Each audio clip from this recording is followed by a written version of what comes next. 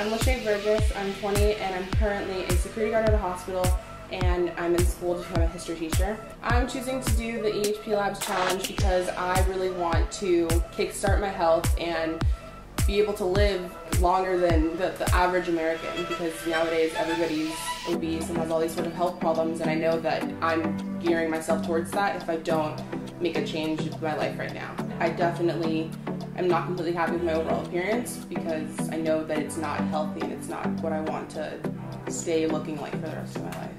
I think the EHPlabs challenge is going to help me apply myself by giving me the structure that I need, because that's not something that I've had previously. I want something that's going to be structural, so I'll have something better to follow rather than just winging it. By participating and completing this EHPlabs challenge, I'm hoping that my family will be inspired by my progress and that they will see that they can make these changes and lose the weight that they want to lose. I'm Lashea Burgess. I'm taking my first steps to change.